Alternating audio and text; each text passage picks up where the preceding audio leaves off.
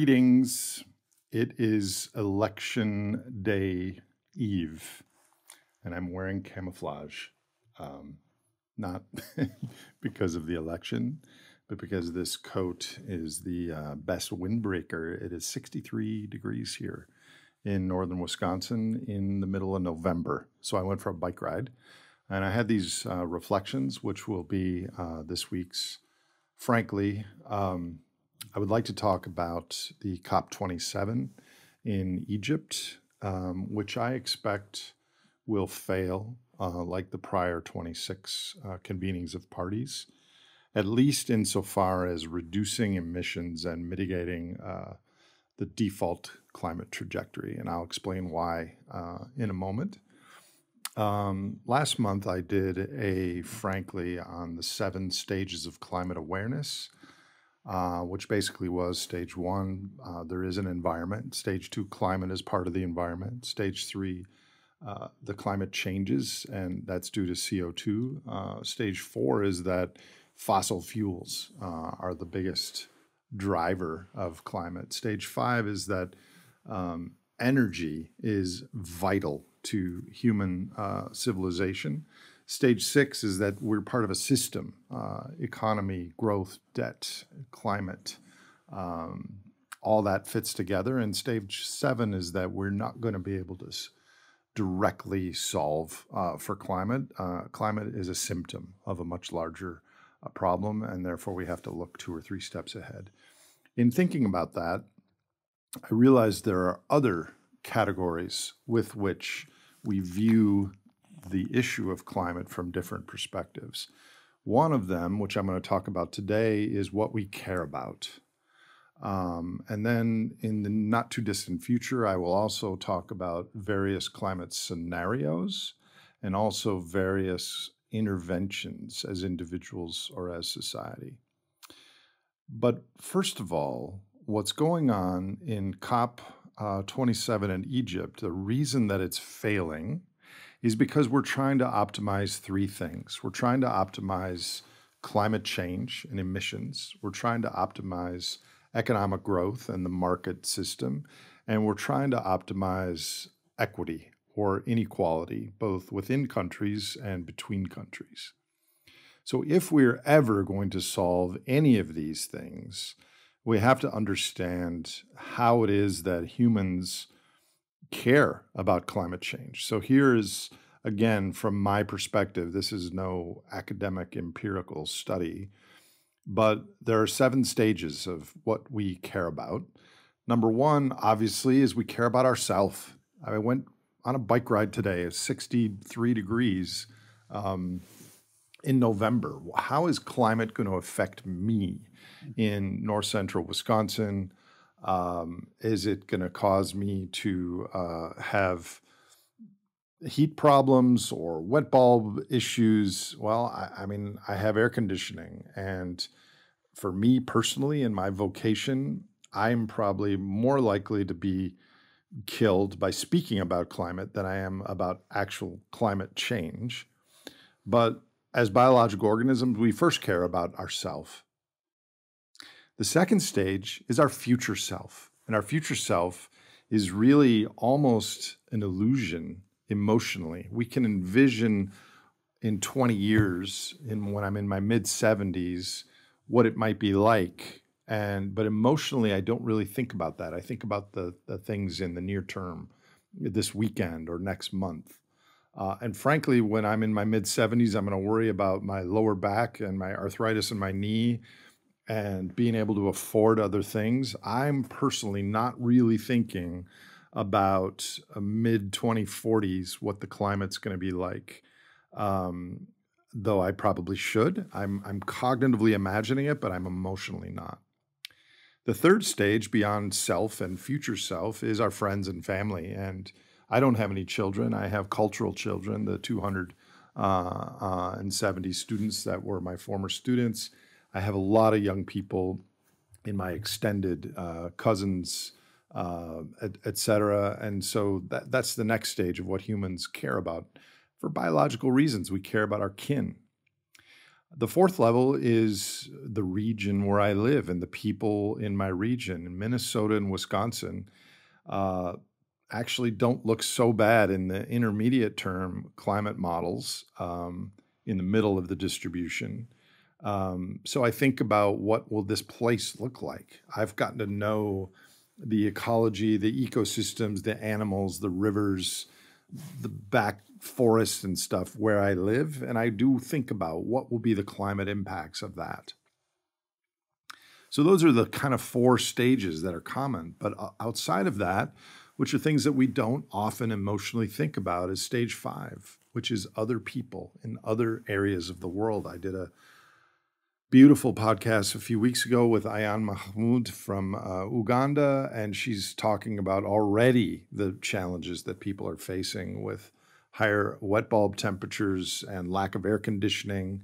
And my friends at TMP Mission Climate, Frank, get down now, have created a graph showing that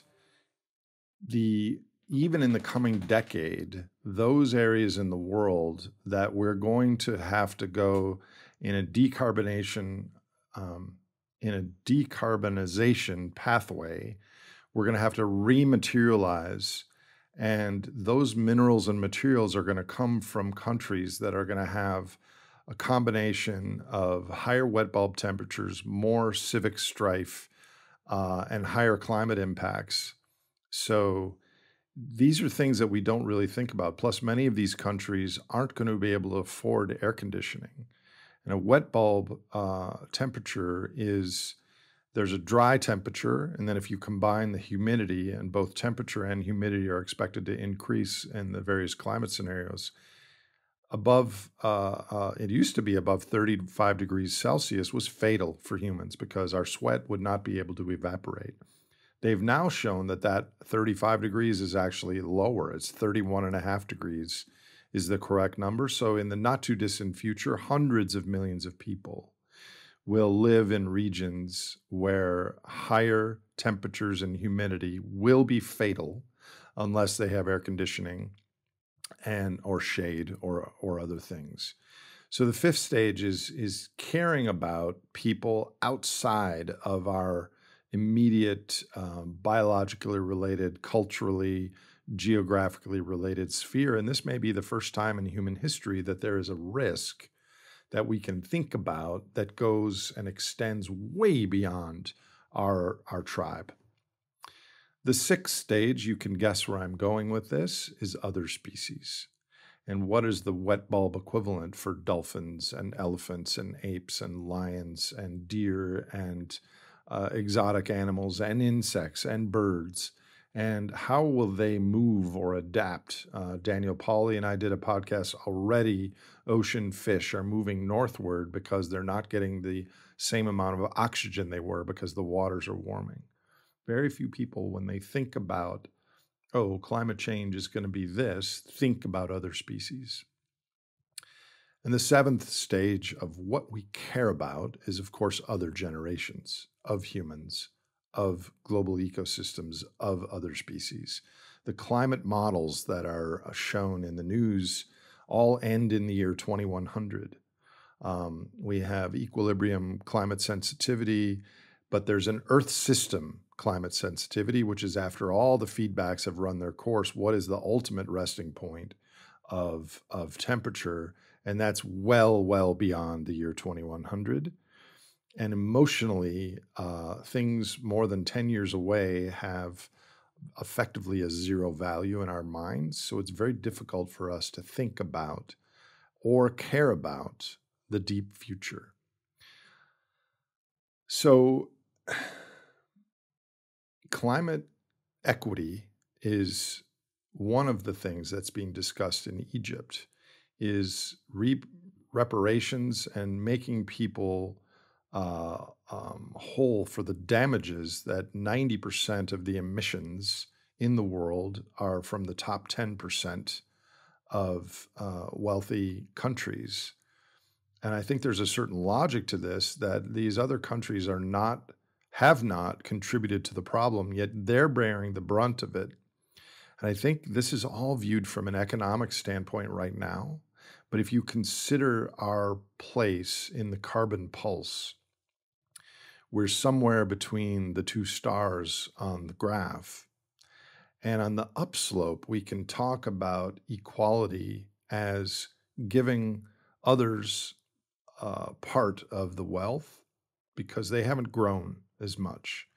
But I fear on the downside of the carbon pulse that the equity and the sharing is going to be life or death. It's not going to be an economic argument because on the downslope of the carbon pulse, not only do we have 40 or 50 years of increasing temperatures ahead of us, even if we were to stop all fossil carbon burning today, but we're going to have less energy and more expensive energy with which to respond to the crisis, especially air conditioning.